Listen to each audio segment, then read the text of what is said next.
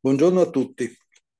Oggi è lunedì 4 marzo 2024 e questa è l'ottava puntata dell'edizione 2024 de Il tavolo dei postali, un'organizzazione congiunta dell'Istituto di Studi Storici e Postali Aldo Cecchi, di cui io sono il direttore, del quotidiano di informazione filatelica online Baccari News, dell'Unione Stampa Filatelica Italiana presieduta da Beniamino Bordoni e del Museo Storico della Comunicazione che afferisce al Polo Culturale del Ministero delle Imprese e del Made in Italy.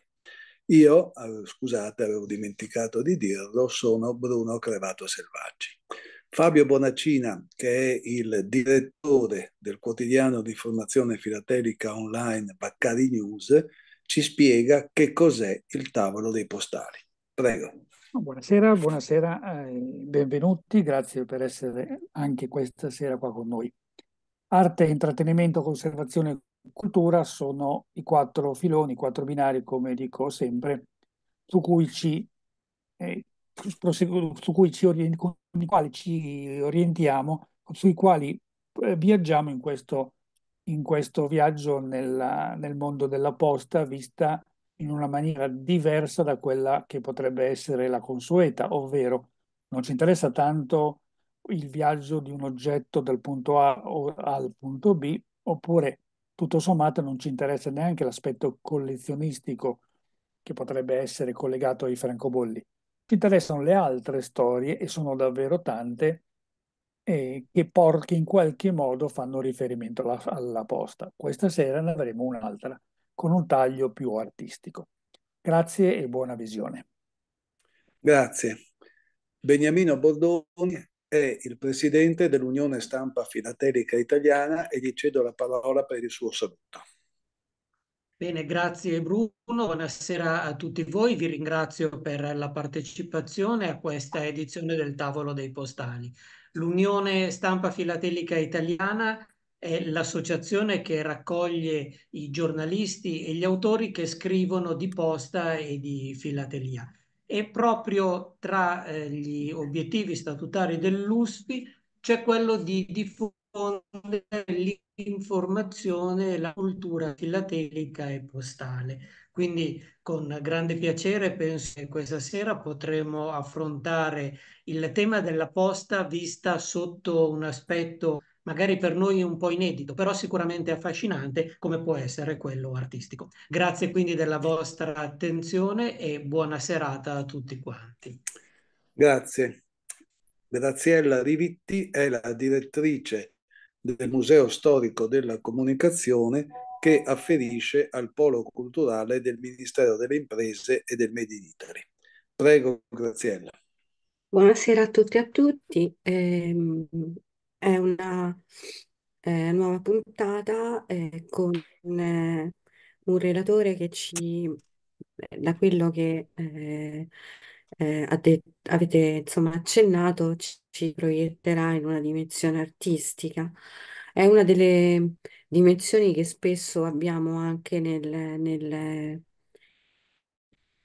alcune vetrine del museo che riportano alcune cartoline particolari di varie epoche che ricordano appunto la come dire, il fatto di dover andare quasi a richiamare, quasi a ricucire, quasi a disegnare queste cartoline, ad aggiungerle, abbellirle. Quindi vedere che è una pratica che ancora continua ad avere un suo appeal, è è un segno di come comunque poi nei tempi alcuni alcuni modi di affrontare la scrittura si perpetuano, anche se poi magari non è così nota la storia e le loro vicende. Mi fermo, ascolterò con interesse Però voglio, visto che poi lunedì prossimo sarà passata, voglio un attimo fare un piccolo richiamo alla giornata che sarà venerdì, la giornata internazionale contro la violenza sulle donne, che ho visto anche poi nell'anticipazione che Fabio ha fatto sulla Baccari News, è oggetto e fortunatamente da parte di parecchi luoghi italiani di annulli, di ricorrenze, di modi di ricordare, questa che non è una festa. Per favore, non la voglio sentire questa parola.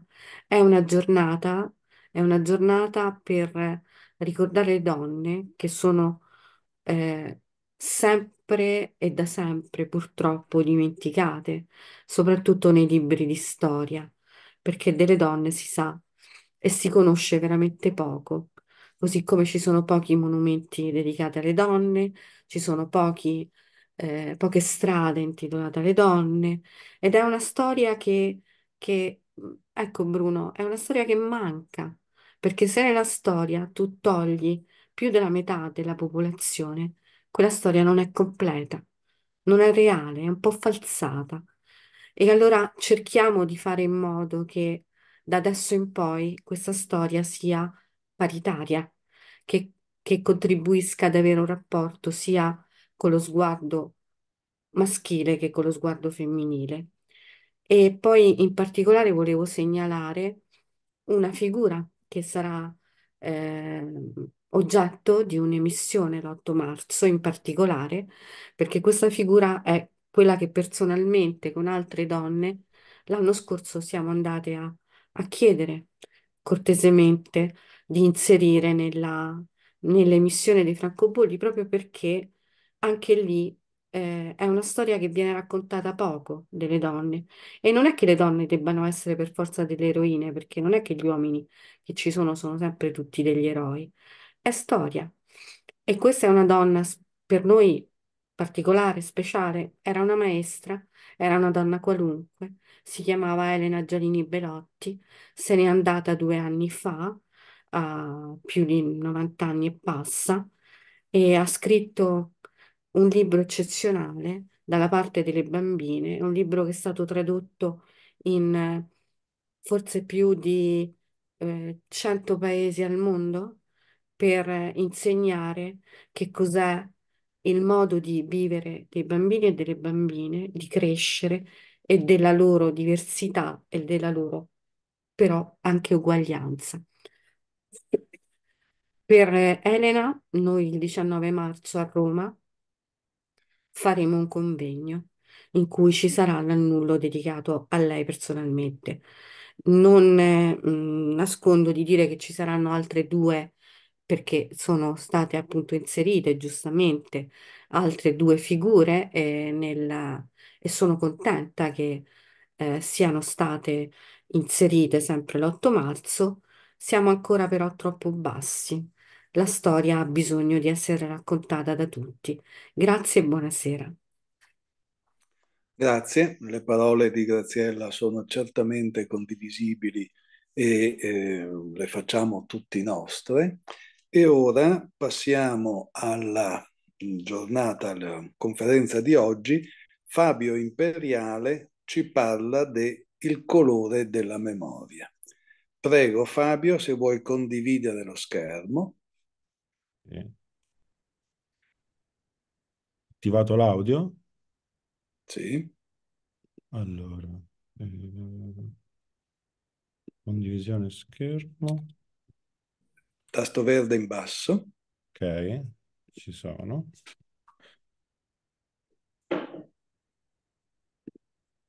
Tutto a posto. Ci siamo?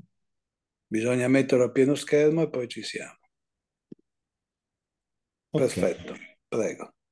Grazie a tutti e a tutte, intanto, di avermi accolto a questo tavolo. Innanzitutto mi presento, io mi chiamo Fabio Imperiale, sono un pittore e sono nato nel 1981 a Roma, dove vivo e lavoro. Vi racconto un po' in breve il mio percorso artistico per illustrare, diciamo, un po' con ordine la strada che mi ha portato ad arrivare ad inserire le carte postali antiche, nella mia arte, che è il punto di interesse di questo mio intervento. Per farlo farò scorrere molte immagini che secondo me sono comunque il modo migliore di, quando si tratta di parlare di arte. Dovrebbe scorrere. Non riesco a fare andare avanti la diapositiva. Con le frecce sulla tastiera, È le freccette, quello che faccio di solito, ma non so perché non funziona in questo momento. perché hai messo presentazione personalizzata. Ok, Esc, torniamo a torniamo alla schermata di prima. Scusate. non a pieno schermo, premendo il tasto Esc.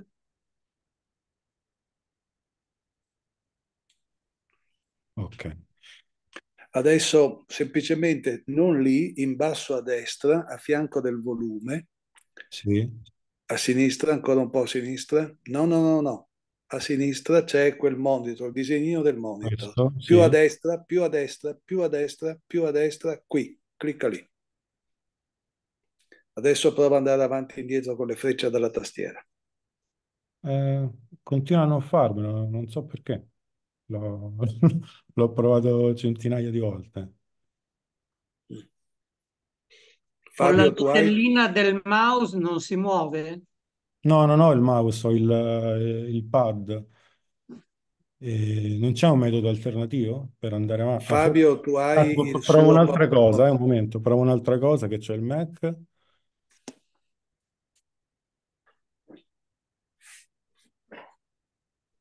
Ok.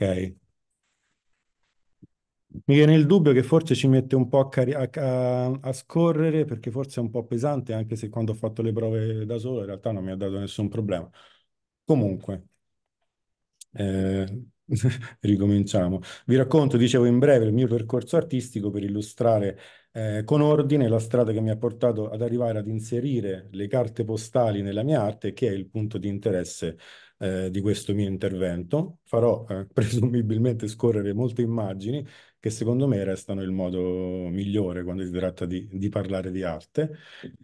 Io ho sempre disegnato fin da quando ero bambino, ma non ho avuto una formazione artistica e fino a un certo punto della mia vita in realtà non mi sono proprio interessato né al mondo dell'arte né alla pittura.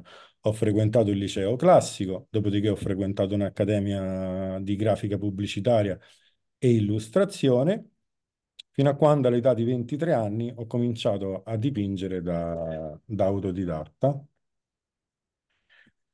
Ehm, Inizio quindi da quel momento in poi a dividermi tra il lavoro come grafico pubblicitario e la pittura. Sono anni in cui sperimento moltissimo e studio sia le tecniche che la storia dell'arte, in una sorta di frenetico tentativo di andare a recuperare il tempo perduto. All'età di 26 anni frequento, ma solo per alcuni mesi, l'Accademia di Belle Arti qua a Roma, fino a quando nel 2009,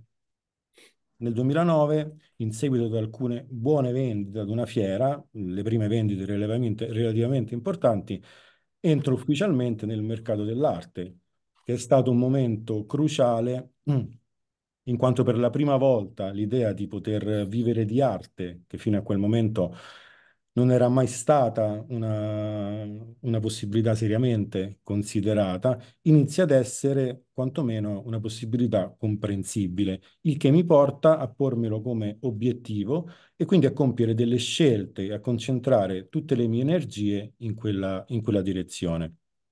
Continuo a sperimentare, intensificando gli sforzi per cercare la mia cifra stilistica fino ad arrivare nel 2012 ad un altro momento cruciale nel mio percorso, ovvero la mia prima mostra personale in una galleria. Scerline, una mostra dedicata alla scrittrice ungherese Agatha Christoph, scomparsa pochi mesi prima, e ispirata dal suo romanzo Ieri. La mostra va molto bene ed innesca una reazione a catena di eventi positivi che mi permette da là a meno di un anno di raggiungere l'indipendenza economica attraverso la mia arte e quindi di poter lasciare il lavoro come grafico e potermi dedicare a tempo pieno alla pittura, che era ciò che volevo più di ogni altra cosa. Da quel momento in poi, raggiunto appunto quello che era l'obiettivo principale, continuo in modo interrotto la mia ricerca artistica, anche se rispetto al passato comincio a viverla in un modo più ordinato e meno frenetico, nonostante continuino ad esserci molti inevitabili alti e bassi dal punto di vista sia dell'ispirazione che dal punto di vista strettamente dei risultati pratici, con dei momenti di stallo anche lunghi e magari altri veloci scatti in avanti, ma senza più mettere in discussione la mia scelta di aver intrapreso questo percorso sicuramente molto, molto complesso. Nel corso degli anni ho lavorato a diverse serie di opere. Questa che vi sto mostrando è soltanto una strettissima selezione che ho cercato di concepire nel modo più possibile esemplificativo, quindi vediamo paesaggi urbani, vediamo scene di folle, rappresentazioni più o meno realistiche, vecchie locomotive e negli ultimi anni anche rappresentazioni di paesaggi di montagna molto in bilico tra il figurativo e l'astrazione, che è una serie tuttora in produzione. Ma il soggetto, come potete vedere, che è sempre stato presente fin dall'inizio nella mia ricerca e quindi sicuramente quello centrale, è la figura femminile. E per venire al tema di questa relazione, è proprio attraverso la rappresentazione della figura femminile che nel 2015, parallelamente alla produzione delle opere che vi ho appena mostrato, inizio a sperimentare un supporto pittorico alternativo alla tela, ovvero il materiale cartaceo antico. Ma da dove nasce in me? Un attimo che qua mi si è tolto tutto.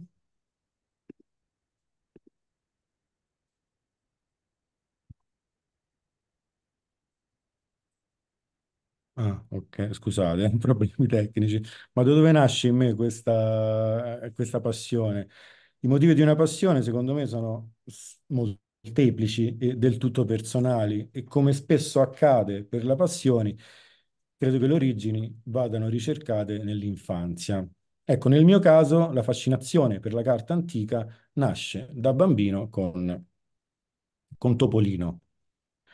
Io da bambino leggevo Topolino, come molti di noi, ma ricordo che il fatto di imbattermi in alcuni articoli in cui mi veniva raccontata la storia editoriale e in cui venivano pubblicate le copertine dei numeri più vecchi, fece nascere in me il desiderio di entrare in contatto con quei vecchi fumetti, perché immaginavo quanto potesse essere affascinante poter toccare, sfogliare, leggere ed annusare le pagine che tanti anni prima di me avevano toccato, sfogliato, letto ed annusato i bambini di allora, quelli che ora erano mio padre o mio nonno.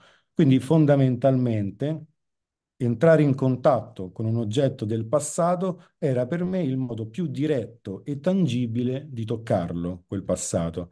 E questo concetto che allora valeva per Topolino è esattamente lo stesso che nel corso degli anni mi ha fatto avvicinare ed appassionare, nonostante non ne sia mai diventato un esperto né un collezionista, ad altro materiale cartaceo antico. Soprattutto vecchie riviste di attualità, di costume, vecchi quotidiani, in particolar modo quelli sportivi, vecchie fotografie con una particolare predilezione per quelle di vita quotidiana, fino ad arrivare alla scoperta, in un mercatino, del materiale postale antico, che la chiamo scoperta non perché fino a quel momento non fossi a conoscenza dell'esistenza di questo materiale, ma perché fu quel contatto diretto che me ne fece innamorare del tutto. Iniziai così ad accumulare questo tipo di materiale. Lo facevo in modo molto istintivo, per il solo piacere di soddisfare la mia curiosità, il mio desiderio di possesso, senza l'intento di utilizzarla in qualche modo nella pittura, anche se ben presto cominciai ad essere consapevole che prima o poi le avrei usate in quel modo nella mia arte. E fu così che quando nel 2014 arrivai nel mio nuovo studio, quello dove tuttora lavoro, avendo più spazio e anche stimolato dalla novità, questa operazione di accumulo di materiale postale si intensificò molto. Ciò che più mi interessava erano gli scritti privati, quindi lettere, documenti, manoscritti, buste da lettera, cartoline.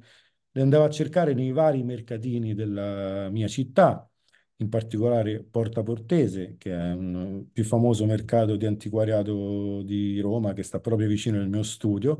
Ma forse il vero momento di svolta fu quando venni a conoscenza del mercato online su eBay, perché comprare su eBay rendeva tutto molto più veloce e soprattutto molto più economico, anche perché a me, non essendo un esperto e non cercando pezzi di valore collezionistico, interessava molto, eh, interessava molto la quantità, soprattutto in quel momento in cui avevo appena iniziato a navigare in quel vasto mare e non avevo chiaro cosa mi interessasse di più e cosa meno. Avevo semplicemente bisogno di vedere il più possibile.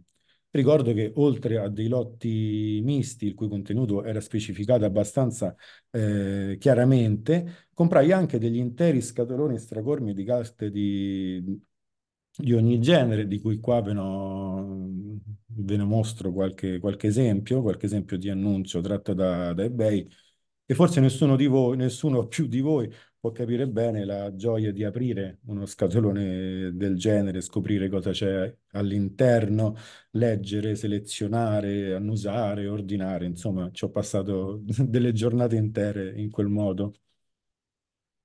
Ecco che avevo lo studio praticamente invaso di questo tipo di materiale, e a quel punto, con, con quell'accumulo così importante, anche se ancora non sapevo come avrei fatto, come avrei utilizzato quel materiale nella mia arte, ero ormai sicuro che in qualche modo lo avrei fatto.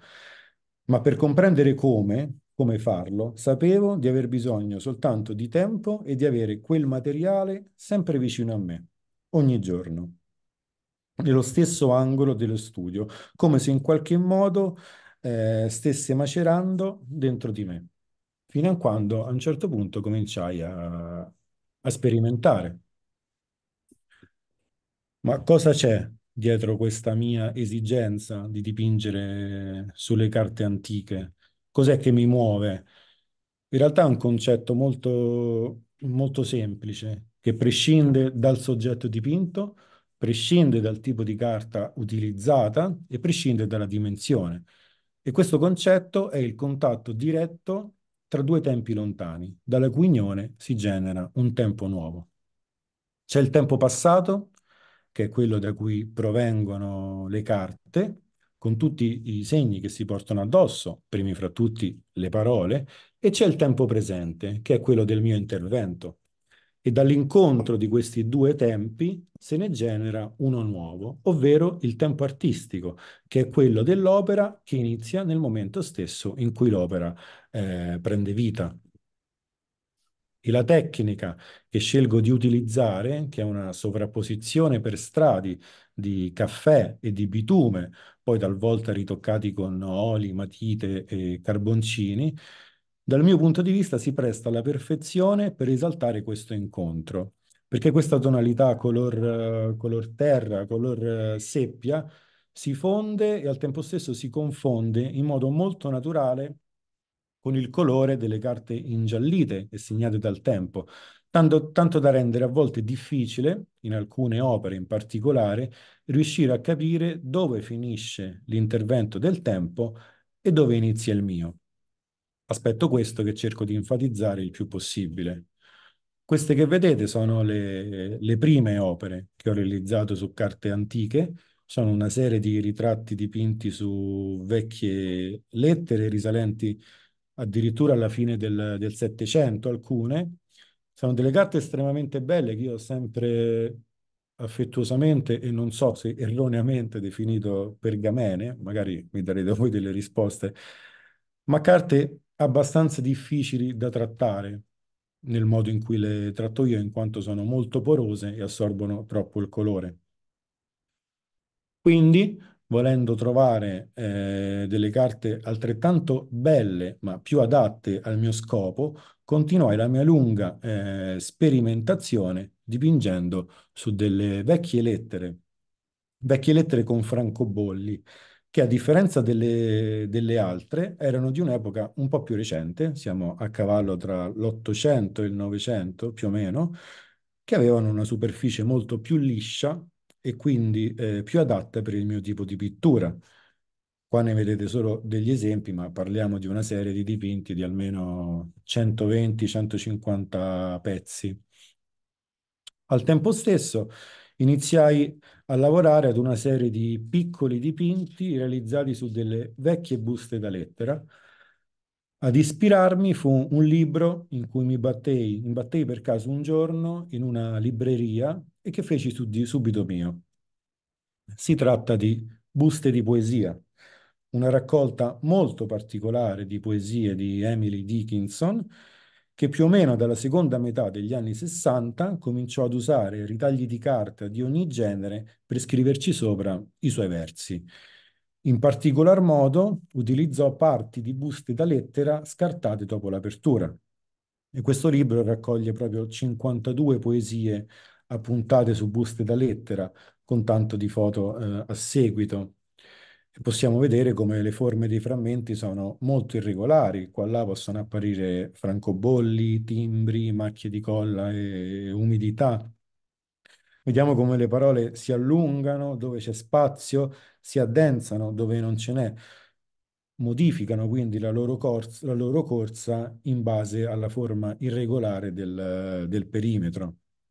Si tratta di una raccolta davvero deliziosa, di una preziosa testimonianza del modo in cui la scrittrice americana affrontasse la sfida tra limite e creazione, ovvero annullando di fatto la distanza tra contenuto e contenitore, in quanto lei rendeva la busta stessa un'opera d'arte.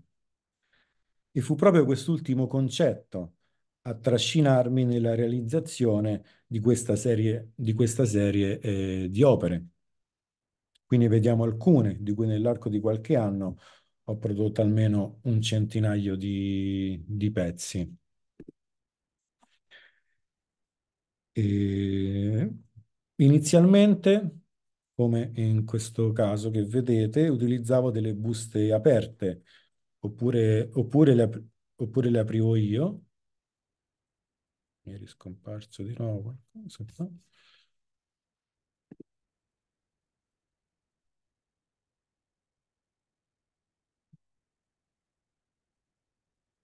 Mm. Scusate, ma torno a non riuscire ad andare avanti.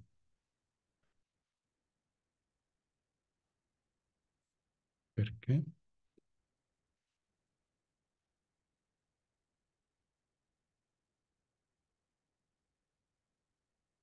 Mm.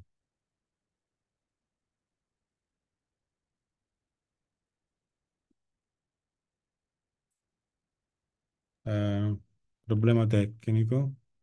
Prova a togliere, fare con tirare via la visualizzazione della schermo intero. Magari si riesce.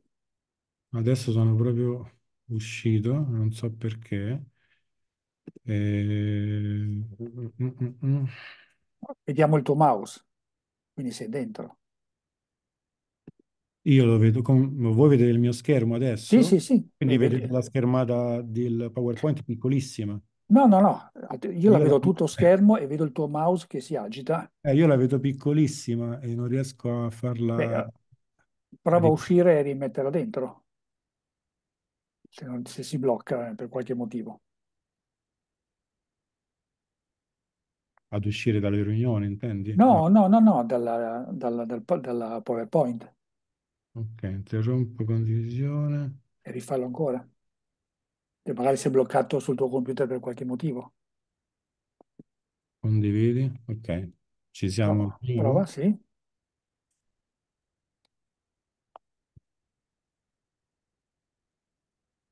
Ancora bloccato? È bloccato che non riesco ad andare avanti. Ma allora, chiudi il PowerPoint e riaprilo, perché probabilmente si è bloccato il PowerPoint, essendo molto pesante. Ok, adesso forse mi è ricomparso la modalità per andare avanti. Chiedo scusa. No, perché non funzionandomi le freccette, sto utilizzando, avendo il Mac, un display che mi fa vedere in piccolo le immagini, ma era scomparsa. Ora è riapparsa, Ok, quindi posso finalmente andare avanti. Allora, dicevamo che inizialmente utilizzavo queste che vedete, delle buste aperte, oppure le aprivo io e le presentavo su dei cartoncini bianchi per mantenerle rigide. In questa foto, ad esempio, le portai all'interno di questa cassetta di legno a Bologna in una esposizione all'aperto dal nome Arte sotto i portici, ma di lì a poco iniziai ad utilizzare delle buste da lettere intere che montavo all'interno di una cornice, perché secondo me questo accentuava la percezione di quell'oggetto come un qualcosa di al tempo stesso fragile, intoccabile ed estremamente prezioso. Le buste avevano diverse forme, erano quadrate, rettangolari, aperte, chiuse, strappate, ed è davvero incredibile quante possibilità conceda un oggetto così piccolo e così semplice. La pittura applicata su un supporto del genere non è più predominante e quindi non c'è più neanche separazione tra supporto e colore. È tutta opera.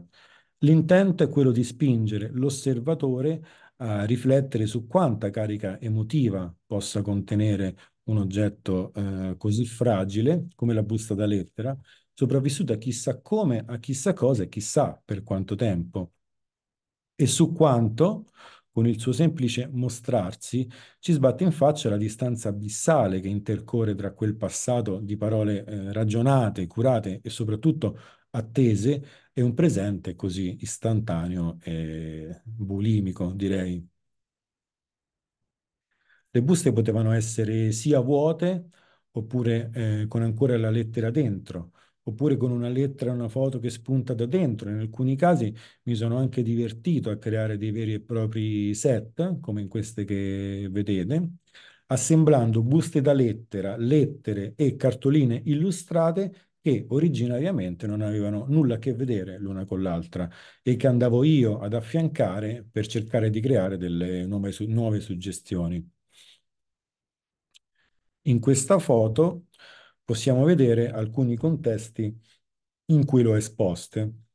A sinistra, in una mostra in una chiesa sconsacrata a Sperlonga, mentre a destra in una fiera d'arte a Zagabria, in Croazia. E dal piacere e dall'entusiasmo con cui realizzai questi lavori sulle buste, e sempre con in mente il concetto di Emily Dickinson di rendere la busta stessa e quindi la carta antica in generale un'opera d'arte, cresceva dentro di me il desiderio di dargli un'importanza sempre maggiore e quindi di lavorare su formati più grandi, anche molto grandi. Formati grandi che però, se parliamo di lettere, buste, materiale postale in genere, di fatto non esisteva. E fu così che pensai di crearlo io.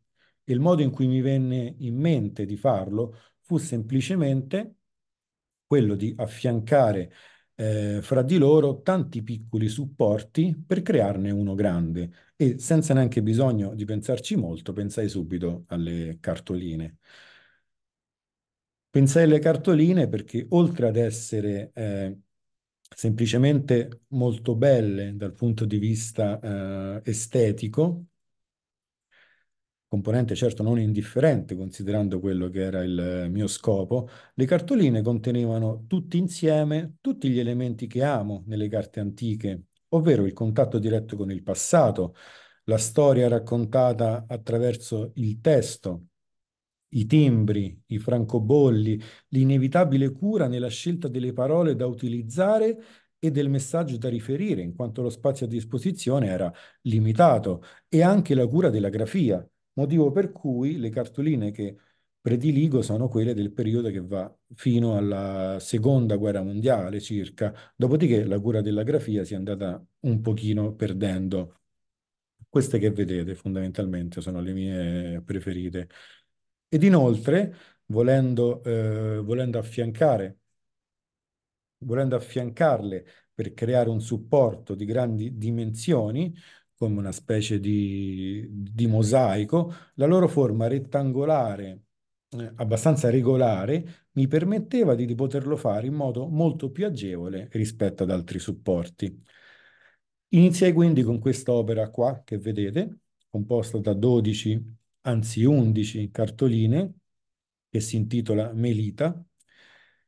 La produzione di questa serie di lavori, iniziò così la produzione di queste serie di lavori che continuo tuttora ed ormai sono passati quasi 10 anni e piano piano ve ne mostro una selezione in ordine il più possibile cronologico. Come vedete, le opere possono essere composte da un numero molto variabile di cartoline, numero che ovviamente ne decide la dimensione, che varia, almeno considerando le opere realizzate fino ad ora, da una dimensione di un 30 per 30 centimetri circa, o poco meno, a una dimensione di quasi 2 metri per 2. Ma il punto è che sia l'opera composta da 6, 12 o 200 cartoline, il senso non cambia e questo senso è l'intreccio su diversi livelli di storie e relazioni che si crea in questi lavori. Perché ogni cartolina è portatrice di una storia a sé stante, una storia che è fatta di contenuto e di viaggio. Il contenuto è il testo scritto nella cartolina, che è poi la funzione dell'oggetto cartolina, cioè quello di portare un messaggio a qualcuno. Messaggio che, anche se altro non è che un piccolo tassello della storia che racconta, di fatto è testimone di quella storia, della relazione tra le persone che ne fanno parte, di tutto ciò che si è scelto di dire e anche di ciò che si è scelto di non dire. Poi c'è il viaggio, che come abbiamo già detto prima, è invece il viaggio fisicamente compiuto dall'oggetto cartolina, dal momento in cui è stata fabbricata al momento in cui è entrata in mio possesso. Un viaggio quindi sia attraverso il tempo che attraverso lo spazio. Ecco che il mio intervento agisce direttamente su queste due componenti, modificandole. Agisce sul contenuto, in quanto la cartolina smette di avere solo la funzione per cui nasce, ma diventa anche e soprattutto il tassello di un nuovo significato più ampio, ovvero il significato dell'opera. Anche perché la leggibilità stessa del testo che contiene, viene drasticamente compromessa sia perché a tratti oscurata dalla pittura stessa, sia per via del contesto non più esclusivo in cui si trova a vivere. L'altra componente invece su cui agisco è il viaggio. Viaggio che, come abbiamo detto, ogni cartolina compie nel tempo e nello spazio e viaggio che finisce nel momento in cui tutte le cartoline provenienti da tempi e luoghi diverse convergono nell'opera, uniformandosi in una nuova unica vita e nell'inizio di un nuovo viaggio. Si instaura, inoltre, un intreccio di relazioni tra le varie dimensioni dell'opera, che sono il soggetto dipinto, gli oggetti cartolina, le parole scritte al loro interno le lettere che compongono le parole, gli spazi vuoti nelle cartoline, gli spazi bianchi tra una cartolina e l'altra, in un via vai di reciprocità che non prevede più né un sopra né un sotto e né un prima né un dopo. Diciamo che è come se, ma questa è solo la mia impressione da osservatore, nonché ovviamente anche la mia intenzione d'autore, è come se fossero tanti piccoli microcosmi che si parlano. A volte, se guardo attentamente una di queste opere per un po' di tempo, magari da vicino, magari concentrandomi su un dettaglio, non so, su una frase, su una parola, provo a immaginare la voce di chi quella parola l'ha scritta. E se poi mi allontano e vedo le parole moltiplicarsi e confondersi, allora le voci da una diventano 100 e da 100 diventano 1000 e ciò che rimane, sempre nella mia immaginazione, è una grande eco lontana di 1000 e più voci diverse che in qualche modo cercano di dire qualcosa a qualcuno.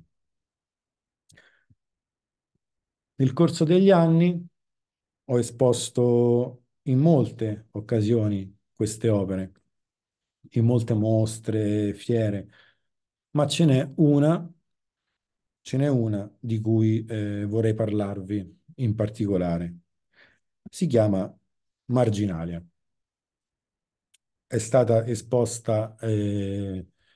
stata esposta a Milano lo scorso novembre e rappresenta il frutto di un progetto lungo 2 anni e mezzo di lavoro. Un progetto che nasce nella primavera del 2021, quindi nella lunga stagione della seconda ondata della seconda ondata del Covid, quella delle zone gialle e rosse, e nasce, qua faccio partire il video, e nasce dall'esigenza di movimento e dalla volontà di andare oltre, di andare ad indagare determinate dinamiche che in quel periodo storico particolare sembravano essere state messe fortemente in discussione, tra tutte la libertà di movimento, la percezione delle distanze e su tutto il rapporto con l'altro, con particolare attenzione al concetto dell'abitare. E inizia così grazie alla Galleria Internazionale Chris Contini Contemporary che mi ha supportato e alla curatrice Sandra Sanson che mi ha seguito passo passo e ha curato tutto il progetto. Inizia così questo lungo viaggio che mi ha fatto visitare tutte le regioni d'Italia e in ognuna di queste mi ha visto essere ospitato in una casa abitata da persone sconosciute. Presenza necessaria in ognuna di queste case, quella di una donna, la cui storia, con cui sono entrato in contatto attraverso la conoscenza che naturalmente si è sviluppata nell'arco di pochi giorni, la cui storia ho raccontato attraverso un ritratto, che sono questi che vedete, oltre che a un breve testo e a delle riprese video. Quindi 20 regioni, 20 donne, 20 storie, 20 opere. E proprio per l'intreccio di relazioni che, come ho detto, la mia serie di dipinti su cartoline contiene, è proprio questa la tecnica che ho scelto per la creazione dei dipinti che hanno raccontato questo viaggio, ma con l'aggiunta di un particolare nella lavorazione delle opere che le differenzia da tutte le altre, ovvero la partecipazione attiva delle donne ritratte alla creazione dell'opera stessa, in quanto ho affidato a loro il compito di scegliere tra le centinaia di cartoline che portavo con me nella mia valigia di viaggio, quali cartoline loro volessero utilizzare per il proprio ritratto e anche in quale modo posizionarle sul supporto. E inoltre ho chiesto a chi di loro volesse di inserire all'interno del collage anche delle proprie cartoline o delle lettere personali, o insomma delle carte che in qualche modo le raccontassero. La cosa importante per me era lasciarle libere di esprimersi secondo criteri del tutto personali, poiché consideravo quella parte di lavoro una forma vera di autoritratto. Ed è stato davvero molto interessante vedere come il modo in cui le donne approcciavano a questa pratica fosse già un modo di raccontarsi. C'era ad esempio chi si concentrava sul testo delle cartoline, chi sulla grafia, chi sul colore, chi, non so, sui francobolli, chi le sceglieva, le posizionava in modo del tutto casuale, ed istintivo, chi invece lo faceva seguendo dei particolari criteri personali. In occasione dell'inaugurazione, di cui qua vediamo una foto del novembre scorso, la curatrice ci ha tenuto molto che ci fosse all'entrata dello spazio un bellissimo tavolo antico sul quale ho disposto centinaia e centinaia di cartoline, praticamente tutte quelle che avevo nel mio studio, invitando chi volesse, di tutte le persone che hanno visitato la mostra nelle 2 settimane della sua durata, chi volesse lasciare il proprio messaggio scritto, scegliendo tra tutte quelle centinaia di cartoline il proprio spazio bianco in cui scriverlo.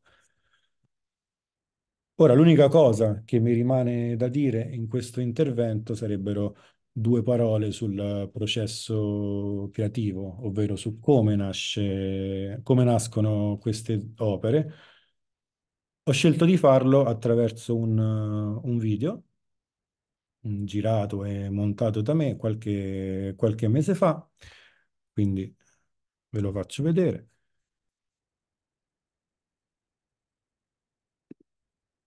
e spero vi piaccia.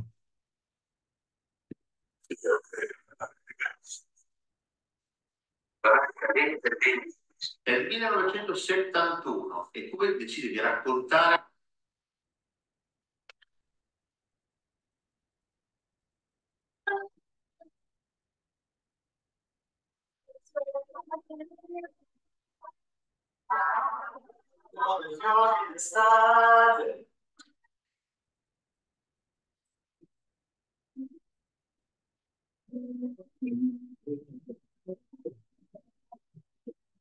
poi il mio bellissimo sincerato, quello che tornerà al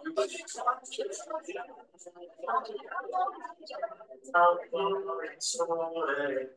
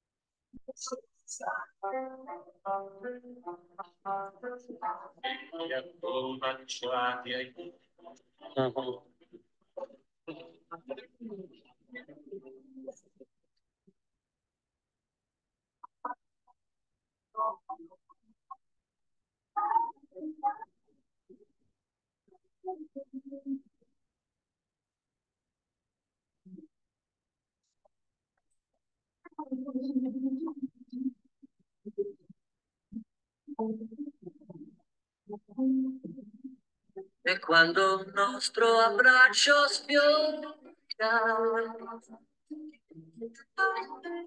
oltre il tempo che non ride mai, conserverò il silenzio del suo sguardo, ogni voce sua.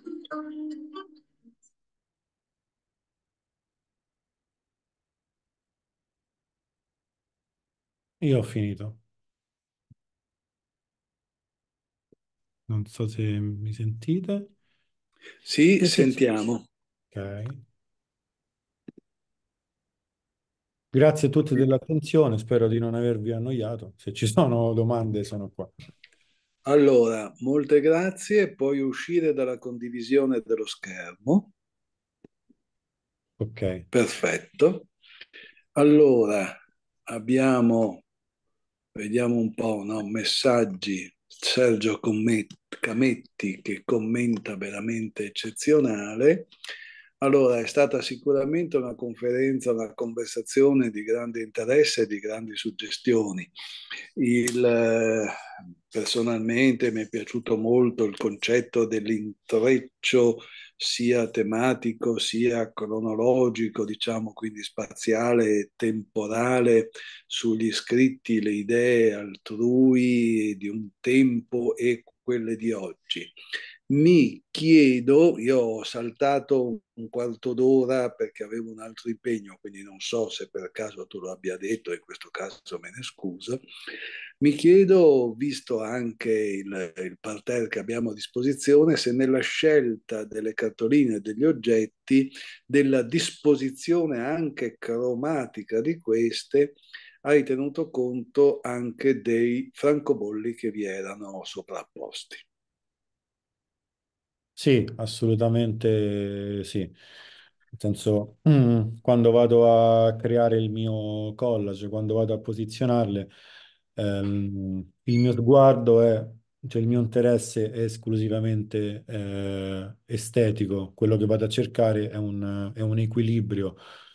Quindi un equilibrio perché ci sono cartoline molto scritte, altre più vuote, ci sono anche cartoline di colori diversi e i francobolli sono sicuramente un elemento che influisce molto, a volte può arrivare anche a disturbare, quindi faccio molta attenzione nel disporli nel modo che io reputo che, diciamo che mi dà un risultato il più possibile equilibrato anche in relazione al soggetto che poi vado a dipingere sopra. Certo, quindi vi è meno attenzione, se vogliamo, all'aspetto epistolografico, cioè del testo di queste cartoline o di queste lettere. L'importante è che ci sia dello scritto, ma non che cosa c'è scritto, o sbaglio. No, non sbaglia, anzi è assolutamente così. Voi non ci crederete, ma io credo di aver letto al massimo due o tre dei testi in cui mi sono imbattuto. Per due motivi. Il primo è perché conoscendomi, se mi mettessi a fare questa pratica, credo che non avrei più il tempo di fare altro nella mia vita e non avrei il tempo poi di dipingere, ma anche perché considero che anche se queste cartoline provengono dal passato, quindi da persone che probabilmente non sono più fra noi, restano comunque a tutti gli effetti degli scritti privati. E già mi sento caricato di una notevole responsabilità nell'andare a prenderle, a sporcarle, a utilizzarle, andare a leggere addirittura, insomma, andare a farmi gli affari delle altre persone, non mi interessa, ecco, diciamo così. Come ti procuri queste cartoline? Principalmente online, principalmente la mia fonte è eBay. Poi, essendo appassionato di questo materiale, sono appassionato di mercatini, quindi ogni volta che c'è un mercatino non riesco a resistere dall'acquistare qualcosa. Ma sono più acquisti simbolici perché avendo io bisogno di una quantità, sicuramente mi conviene molto di più acquistare dei grandi lotti e quelli li trovo principalmente online. Da eBay, tramite eBay poi ho conosciuto anche dei rivenditori che ora sono a conoscenza del modo in cui le utilizzo e quindi mi contattano direttamente perché magari sanno che le cartoline che interessano a me, che diciamo che più sono rovinate, più a me piacciono, più contengono, non so, strappi o tracce di umidità, più sono adatte per me, ma magari meno sono adatte per un mercato dei collezionisti. Certo. C'è qualche cosa... No, io vedo Flavio Riccitelli e Beniamino Bordoni che hanno alzato la mano per fare domande. Non so chi abbia alzato per primo. Scusate, do la parola per primo a Flavio Riccitelli. Prego. Sì, grazie, no, comunque non c'era problema. No, ho visto intanto complimenti per una cosa originalissima. Ho visto come, dal filmato come in pratica realizzi l'opera e infatti mi facevo delle domande su questo e poi il filmato è stato abbastanza esplicativo. Ho visto che utilizzi sempre cartoline dello stesso formato, naturalmente, e sono cartoline, penso, dei primi decenni del Novecento, perché sono cartoline più piccole e sono di carta anziché plastificate, perché penso che le cartoline più grandi avresti poi dei problemi ad incollarle e a farle stare dritte sulla superficie. Infatti mi chiedevo anche questo, ma non è che poi si arricciano le cartoline a opera finita e quindi il quadro poi diventa un'altra cosa, si altera in qualche modo. E poi un'altra domanda. Un conto è dipingere su un foglio bianco e quindi uno fa uno schizzo e ha un orientamento di quello che dipinge. Dipingere invece su un foglio che non è bianco e che quindi può anche disorientare l'artista nel dipingere e nel trovare la forma giusta. Ecco, mi chiedevo queste cose qua, ecco. Allora, innanzitutto hai ragione, sono cartoline il periodo fino alla seconda guerra mondiale, quindi insomma quelle là. Quelle che io preferisco sono quelle di formato più piccolo, mentre ce ne sono alcune che mi sembra vengono chiamate Repubblica, che hanno un formato un po' più grande. Utilizzo anche quelle, non tutte a dire il vero, perché già là la grafia comincia ad essere un po' meno attraente. Quali erano le altre domande? Scusami. Dicevo come Sulla questione del orienti supporto non bianco. non bianco. Ehm, Fai uno schizzo prima, non lo so, volevo Io ho capire. sempre avuto molta più paura di un supporto totalmente bianco che di un supporto sporco. Lavorando su tela, ad esempio, ho sempre lavorato molto più facilmente su una... che capita spesso che un quadro non soddisfi, allora si cancella, si passa al bianco sopra, ma non diventa mai un bianco, diventa un qualcosa di sporco, pieno di macchie. E là ho lavorato sempre meglio, quindi a me spaventa il bianco, a dire il vero.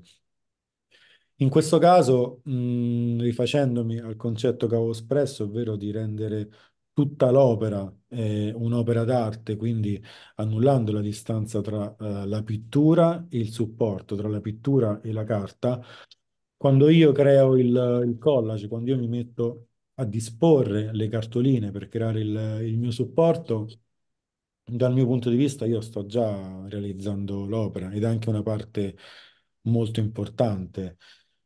Lo faccio già con una vaga idea di quello che ci farò sopra. Poi ovviamente seguo molti spostamenti. Mi aiuto proiettando l'immagine che voglio dipingere sul supporto, Ecco. perché in quel modo posso vedere se magari ci sono, non so, delle cartoline molto ingombranti dal punto di vista estetico, molto pesanti, o magari dei francobolli che vanno a posizionarsi in alcuni punti del soggetto che possono dare un po' fastidio e quindi là vado a fare degli spostamenti. Poi passo alla pittura, ma anche dopo aver ultimato la pittura, anche in quel caso c'è un'altra fase in cui le cartoline io le sposto perché l'equilibrio ovviamente muta. Una volta che c'è il dipinto sopra, l'equilibrio è mutato rispetto a quando sono soltanto cartolini. Quindi anche là vado a eseguire degli spostamenti. A volte tolgo anche delle cartoline dipinte e ne metto alcune vuote per andare proprio ad accentuare questa intersezione tra la pittura e il supporto, proprio per eliminare la distanza tra queste due componenti.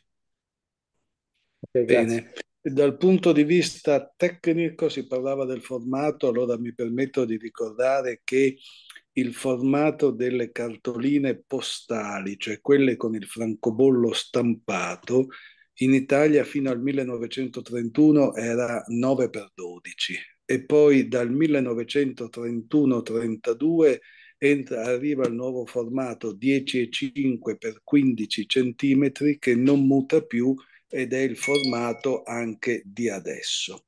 E le cartoline illustrate, cioè quelle con vedute, seguono un percorso simile e quindi sono sempre del medesimo formato.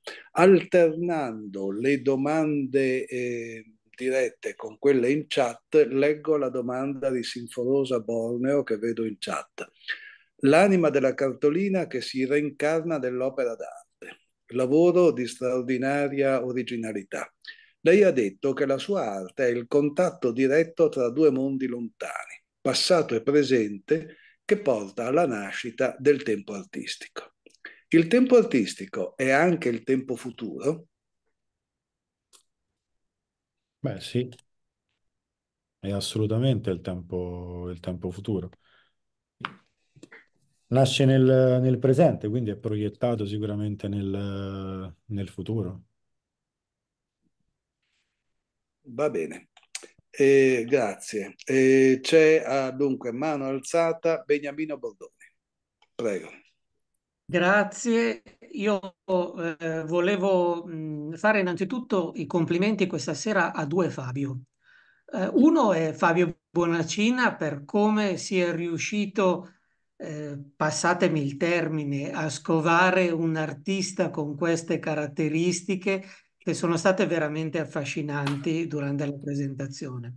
E l'altro è ovviamente a Fabio, il protagonista di questa sera, perché è stata una relazione inaspettata e interessante. Mi ha incuriosito anche, volevo complimentarmi anche per la bravura perché penso che disegnare su un supporto così non omogeneo, perché penso magari alle cartoline che abbiano uno spessore di qualche millesimo di millimetro diverso, non debba essere facile, sia per attaccarle su un supporto che anche proprio per fare l'opera. Ma la domanda che volevo fare, anche se in parte mi ha già risposto, è se non si è mai chiesto se la cartolina per un determinato francobollo, magari per un annullo, per il viaggio che ha percorso, potesse avere un valore particolare e anche questo mi ha colpito vedendo che le immagini sono spesso delle ragazze di spalle che sembra quasi che stiano leggendo quelle cartoline, se magari si è ispirato per la sua figura finale a qualche testo. Qualche testo della cartolina, Qualche intendi? testo della cartolina, sì. Allora, no, perché come ho detto prima, in realtà non evito di andare a leggere le cartoline, mi interessa principalmente il valore simbolico e il carico di storie e di relazioni che contengono poi quelle storie e quelle relazioni non sono mie, non mi appartengono, quindi, ma mi interessa che ci siano. La scelta di dipingerle di spalle è una scelta che prescinde da questa tecnica, prescinde dalla cartolina, ma è una scelta proprio stilistica mia che ho adottato anche su tela. Mi è capitato una volta nello specifico di chiedermi se avessi realizzato un'opera con qualcosa di valore, perché in occasione di una mostra, forse proprio a Bologna, come l'avevo citato, una mostra all'aperto, quindi parliamo di più di 10 anni fa, e la mia quotazione era molto molto più bassa rispetto ad oggi. Vendetti questa opera di questa donna dipinta su cartoline, sarà stata grande un 70-80 centimetri, a poche centinaia di euro. E il giorno dopo tornò questo acquirente tutto contento nel volermi comunicare che l'aveva acquistata perché aveva trovato all'interno, non ricordo cosa, forse un francobollo di inestimabile valore. E quindi niente, gli ho fatto i miei complimenti e basta. Se acquisti le cartoline su eBay, sinceramente non lo credo. Sì, mi sembra Va piena bene, presa in giro. allora, Lo in spero. chat abbiamo Sì, i sicuro. complimenti da parte di Sergio Cametti, di Monica Farcas, di Ferdinando Morrone, di Salvatore Picconi e di Francesco Scarcella, che fa i suoi sinceri complimenti da docente d'arte. Ha alzato la mano Raffaella Gerola. Prego. Allora, scusate, io ho avuto dei problemi di linea, per cui sono dovuta entrare e uscire un paio di volte. Quindi può essere che magari alla mia domanda si sia già risposto. Ho visto, innanzitutto complimenti, poi Grazie. ho visto che in alcune opere ci sono, cioè mancano delle cartoline e quindi c'è proprio un segno, ecco, come un, ma ho proprio notato solo il segno della matita, ecco, come se fosse stato volutamente, cioè intendo io, è stato volutamente fatto così, è un pensiero arrivato dopo mentre si stava costruendo, diciamo, assemblando l'opera. È una cosa del momento, è voluta, è già stata pensata, ecco così. Proprio mi ha colpito, ecco, questa mancanza di cartoline, quindi ecco un segno solo accennato. Grazie. A te per la domanda. È un qualcosa che arriva alla fine, arriva sempre alla fine. Io dispongo il mio tappeto di cartoline, ci dipingo sopra un'opera sempre completa, non tralascio nessuna parte del soggetto. Una volta che reputo la pittura finita, guardo l'opera e fondamentalmente mi faccio trascinare dalle sensazioni, dall'ispirazione. A volte sostituisco delle parti dipinte con delle cartoline non dipinte in modo da far entrare il fondo sul primo piano. A volte inserisco delle cartoline illustrate, quindi nella parte dove c'è l'immagine, ed altre volte le tolgo proprio, le tolgo direttamente perché per me sono, così come sono importanti anche gli spazi bianchi di intersezione che restano tra una cartolina e l'altra, quindi sono importanti i vuoti. A volte mi piace andarli ad accentuare quei vuoti, perché mi piace il concetto che un vuoto, quello che viene comunemente individuato come un vuoto, come una apparente mancanza, in realtà si carichi di una potenza a volte anche maggiore rispetto a un pieno, ecco. E certo no, non sono casuali i disegni a matita che continuano magari su quella parte, quello è semplicemente un vezzo estetico, una cosa che mi piace e basta. Grazie. Ha alzato la mano Domenico Coletti. Prego. Buonasera a tutti e complimenti all'artista, Grazie. eh, signor Fabio. Niente, io volevo chiedere, ho visto nel filmato, nel video di presentazione così, che prima sceglieva le cartoline e li disponeva su un supporto. Usa un supporto cartaceo, cartoncino, rigido o una tela. E poi ho visto che le incollava, ma non completamente. Ecco, poi ho visto che si modificavano un pochino, quindi usa dei colori ad acqua o acquarello oppure tempera o misti, ecco. E poi dopo ho visto che terminava, le rincollava e le fissava, ecco, sul supporto e poi cosa mette sopra? Un vetro oppure le lascia così o gli mette un collante? Scusate, era solo per capire il modo perché mi è Tecnica. piaciuto. È un Ma- processo molto lungo, richiede molta pazienza e molta predisposizione mentale e rispondo anche a una delle domande che mi hanno fatto prima e che ho tralasciato.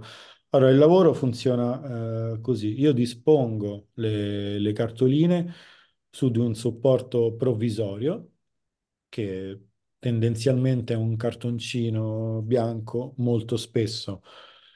Una volta che ho scelto una disposizione che mi soddisfa, le attacco in modo provvisorio con dello scotch, in modo da poterle poi ristaccare. E inizio il disegno e la pittura. Io dipingo con caffè e bitume, dipingo quindi in modo molto acquarellato. Lavoro sì, sì. molto per strati, per sovrapposizioni, perché mi piace molto la macchia, ma lavoro in un modo molto liquido, quindi dopo ogni passata le cartoline, anche se le ho attaccate con lo scotch, molte hanno proprio la tendenza ad arricciarsi, ad staccarsi, quindi io devo andare là, aspettare che si asciugano, andare a sostituire i pezzetti di scotch per poter rispianare il tutto e procedere con la seconda mano.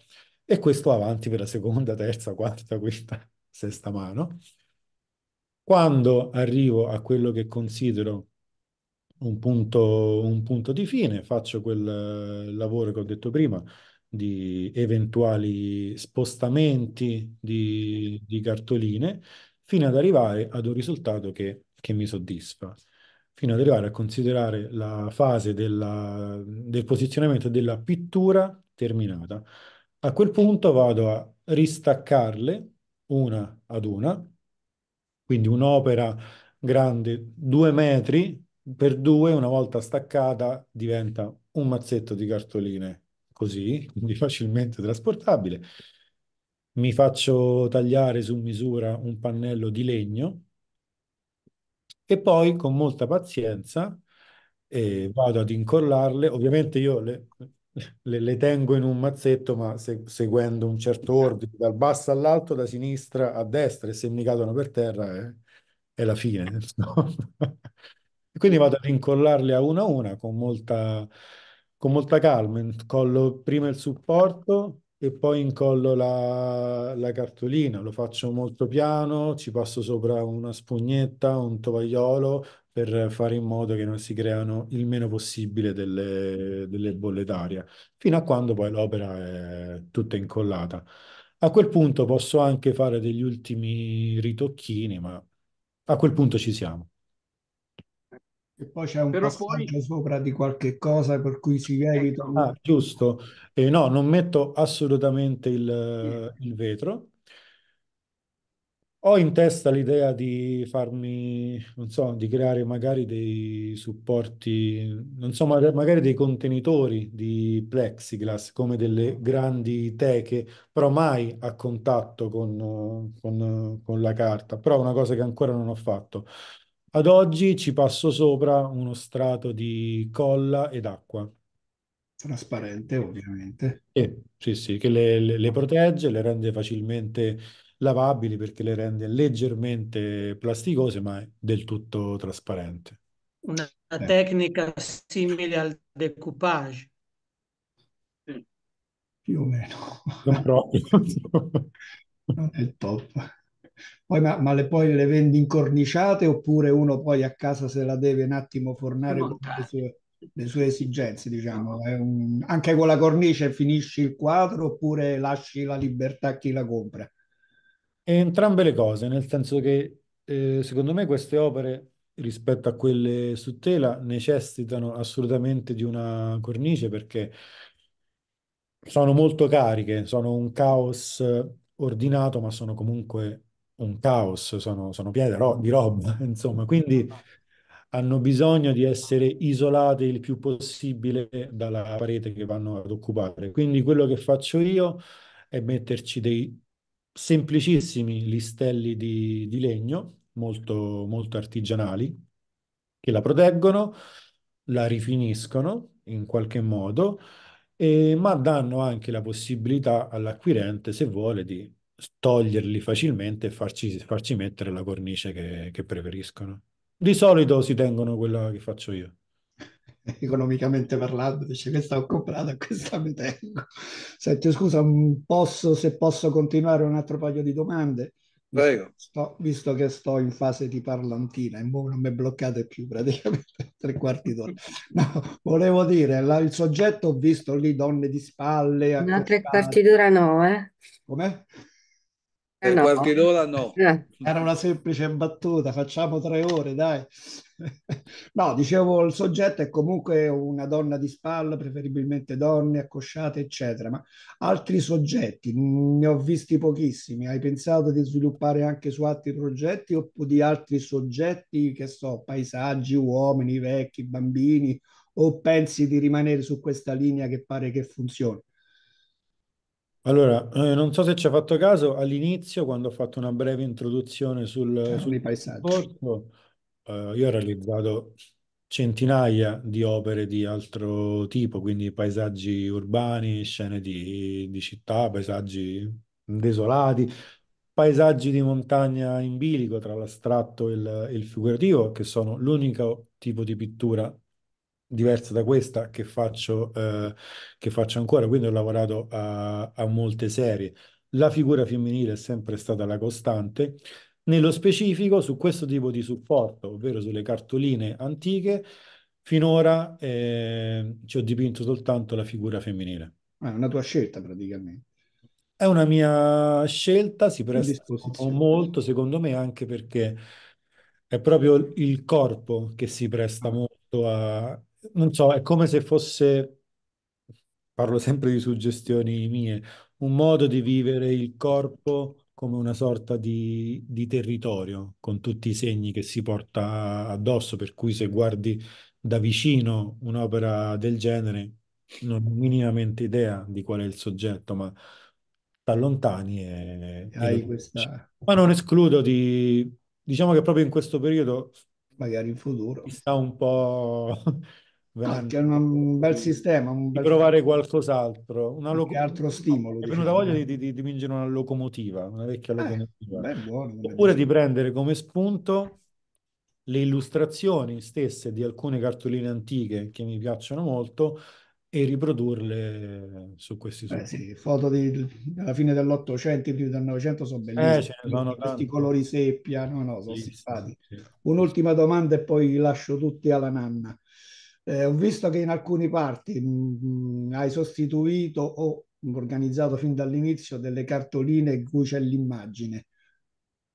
Hai messo proprio l'immagine davanti, ma è una scelta, vabbè, estetica va bene, ma rientra il soggetto non so se riesco a spiegarmi, diciamo, l'immagine della cartolina è collegata al soggetto oppure quello che ti è piaciuto l'hai messa lì tanto per metterla fino a un certo punto, insomma, c'è un collegamento immagine, cartolina e posizione? Sì, sì, c'è assolutamente. Tra quelle che mi piacciono, perché di base deve piacermi la cartolina, ma Certo, ce n'ho migliaia, quindi quelle che mi piacciono, magari sono anche un centinaio, vado a scegliere quella che secondo me è più adatta da inserire in un determinato lavoro. contesto. Può essere una scelta sia per contrasto, sia magari per mettere qualcosa che non c'entra assolutamente nulla e quindi va a interrompere un Ah, certo flusso, o a volte anche perché mi sembra che in qualche modo l'immagine, che di solito è un paesaggio, vada in qualche modo a riprendere, a continuare delle linee del corpo dipinto. ecco, ecco, posizione. Sempre secondo visualizzazioni mentali mie, Da poi. lontano guardi un attimo, cioè questa potrebbe funzionare messa lì che sistema Sì, sì, perfetto. sì. Comunque, complimenti e poi non le chiamare antiche, chiamale vecchie perché le cose antiche per noi sono quelle del 400, per cui mettete sul discorso vecchie. Ecco, qui stiamo parlando del Ho vecchio. già preso appunti sulla dimensione, mi segnerò anche Eh, vecchie. Posso fare due domande?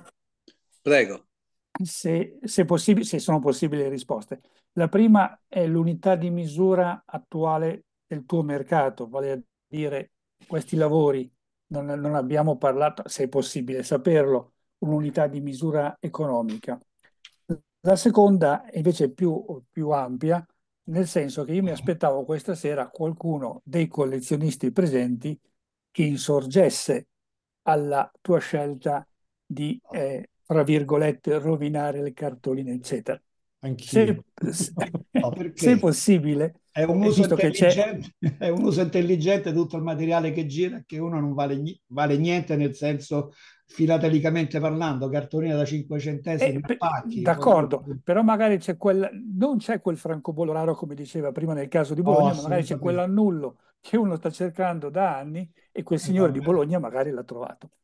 Può darsi.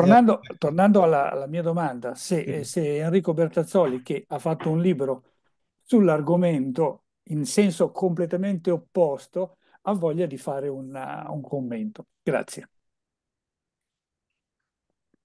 La prima domanda è a Era il costo, risposta per il del valore, sì. presentatore perché è il valore di mercato attuale di queste opere. Se vuoi, eh? A me la domanda? Sì, sì, sì. Sì, Ah, ok. Per quanto riguarda il valore, preferisco non Ok, dirlo va questa bene. sera, anche perché ho una galleria che mi cura, soprattutto dall'ultima mostra in poi, quindi preferisco non dirlo.